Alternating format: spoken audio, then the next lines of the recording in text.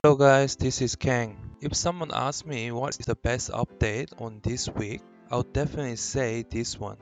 Fix an issue where monsters disappear when approaching Kureba holder. So I'm gonna show you what's the difference.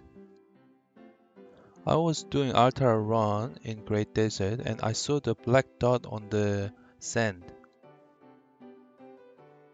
So now the Kureba is hiding on the sand, and when you approach, it just popped up. And even you attack, it doesn't run away or disappear. And reward will be 700 to 1000 Adana coins.